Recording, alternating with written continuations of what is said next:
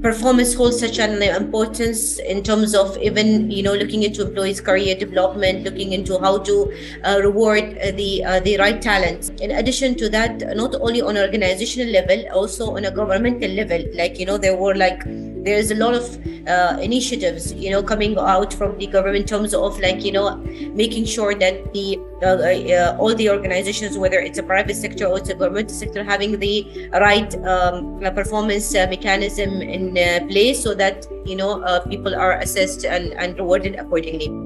Earlier that we do not have an KPI based system, and this is something that we really need for as an organization. So the rationale was to have the right KPI framework in place, and accordingly leverage that to having the right technology in place as well. Of course, we were following certain mechanism in terms of how do we assess our employees, but we wanted something quite agile, quite a mechanism which actually suits our business requirement as well. Now ending up having the right technology in place and the right framework in place, where we are able now to have that kind of transparent and fair kind of an appraisal or performance management.